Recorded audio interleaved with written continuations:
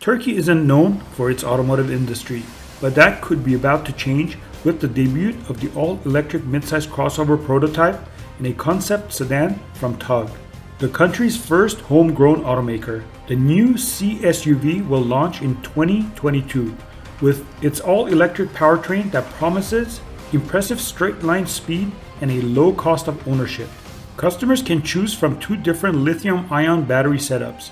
The smaller option promises 186 miles, while the larger pack should be around 300 miles per charge. The layout for the electric motors isn't uncommon. Base models will feature a single electric motor on the rear axle that should deliver 200 horsepower.